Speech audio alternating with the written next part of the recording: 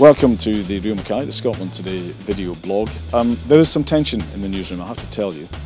It has been brought to the attention of some people that there was a night out among various newsroom members of trendy young thangs in the newsroom. Now, although he's denying it, one of the main instigators of this was Mr. Sean Batty.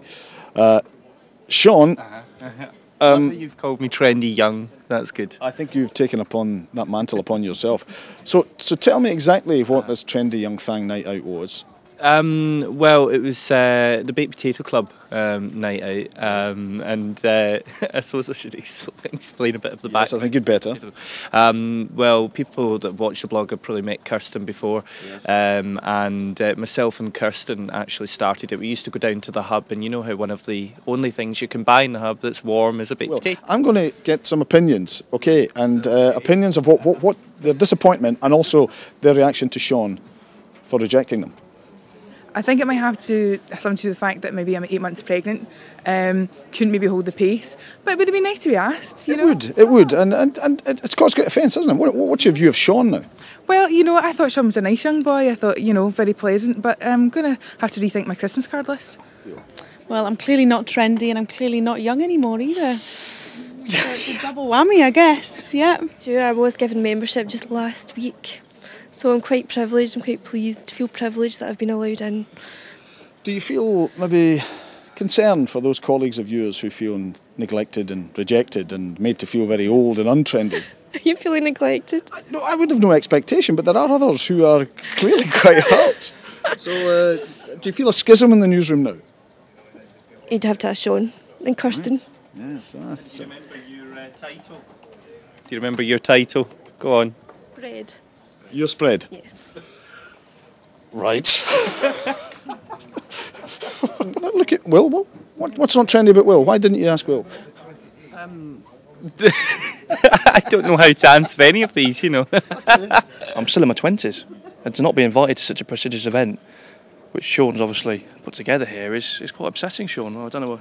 So, Tom, is he not young? Is he not trendy? He's trendy, but I mean, what end of the 20s are you? I don't know. Oh, Tom. All right. So you've got to be. I personally apologise to Tom, but I mean, you know, obviously there's got to be a cut off at some age. So what is that cut off? Is that?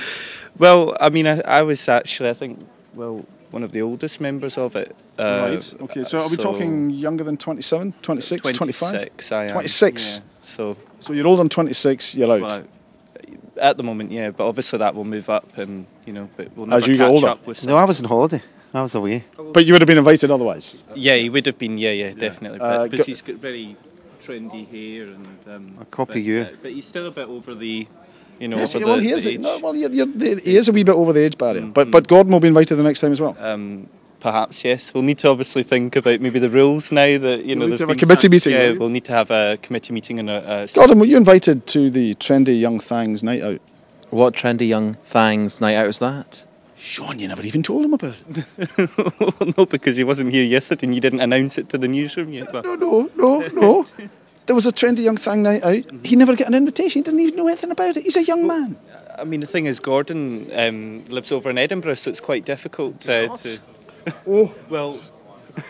Sean? Do you not? Laura? Hello. Young woman? Bit of style? I think so. Were you part of the trendy young thang night out?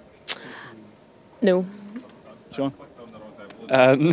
I'm not sure what to say. I don't know. How about explanation, perhaps? I don't think you were in, actually, the day that we sent out the invites. I see. Yeah, I've actually got a list of the invites Maybe on... it's because you knew I was working at the weekend, Sean. And Of course, yeah. Yeah. Why are you helping him out, Laura? Why are you doing that? I just think, you know, maybe, you know, you have a party, you invite who's around. You don't need to invite everybody. That's very reasonable. That's very reasonable. I have lots of parties and don't invite Sean, so... Oh, well, there we go, you see. Yes. I'm sure you've had a few parties in your time and not I would never invite you people, but the point is... that you've created a schism in the newsroom, and that's problematic. Don't you see that? Well, it's certainly been brought to my attention now, you know, but... Yes, I mean, not that we want to be insensitive about it, but let's see if anyone else has been offended. Cara is a news recruit to the newsroom. Young girl. were you invited to the Trendy Young Thangs night out? I did not know about this trendy young things. Sean, I mean... Maybe I'm not trendy enough, I don't know. No, I think you're trendy. Have you ever had a baked potato downstairs? I've only had one once, I have to say. Oh, so now age hasn't really got much to do with it. It's more to do with having had the baked potato. Right. I've got to keep changing my tactics here, you know. But you can see the problems that have been caused. Yes. Are you going to reconsider for the next time? We might, maybe pick up a couple of honorary members, and yeah. So is this an invitation to Cara? We could certainly, consider your application. We have found another original member of the Baked Potato Club. I was beginning to think it was just exclusive to Sean, but no.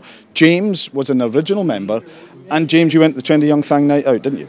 I did indeed. Now, you're aware of the hurt and the offence that's been caused by the fact that so many people have not been invited. If you doubt that for a second, watch this blog. Are you happy to be part of that? Well, I'm not happy to have upset people, but I'm not sorry to have gone to the night out. You didn't recognise the problems that were being caused? I didn't know who hadn't been invited. I thought maybe... I didn't know who you hadn't invited. You saw the list. Iceland. I knew who you had invited. So there's now a schism within the Baked Potato Club. I mean, it's all beginning to fall apart. I didn't have a say in who was invited. You just went. Particularly. And you slight say. Is it fair to say you were appalled when you turned up and saw all your friendly colleagues weren't there? It would be slightly wrong of me to say that I did. When I turned up, who I expected to be there was there pretty much, and that doesn't Expected, you see, he did. That doesn't mean that I wouldn't have liked more people to be there. So clearly, the category here, and it's changing all the time, according to Sean, is whether you take a baked potato, whether you're a trendy young thang, or age. Right. So who else would you have expected to be there who would fit these categories who weren't there? Interesting one, James. Let's see what you have to say on that one. Well, I believe you're a fan of baked potatoes, aren't you? I am, yes. Before he goes on, remember who's the leader of the Baked Potato Club? I don't know. Who is the leader out of you and the other co-founder? Kirsten. So Kirsten's the one to blame for all of this. It's a reign of terror. This disharmony. You've got to just adhere to the rules. I think we need to confront Kirsten with this. She's not in just now. But we will confront her because clearly see what's happened to the newsroom. It's fallen apart. We'll let you know how this one develops. See you later.